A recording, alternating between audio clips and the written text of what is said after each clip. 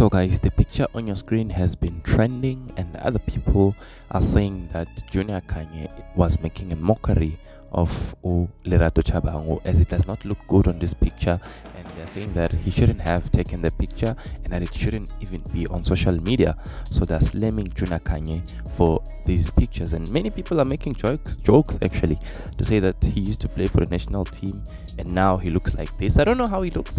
I don't want to say much, but it's really wrong, and Junior Khanye has cleared his name and revealed exactly why did he visit Lerato Chabangu. He says it was a genuine visit, and I just decided to visit him as a friend of mine, and there was nothing more to it. He is a former teammate of mine from the under 20 and under 23 national teams, and that's one of the reasons why I decided to visit him, just to catch up. I see that the pictures we took have been trending, and that wasn't the aim, to be honest, but it was just a visit to a friend, like I say. Ever since, I've been getting inquiries from people who would like to lay a helping hand to the brother, and to me, that's good to see. You know, that's what Junior Khanye is saying, and it's good, guys, that you want to help, really.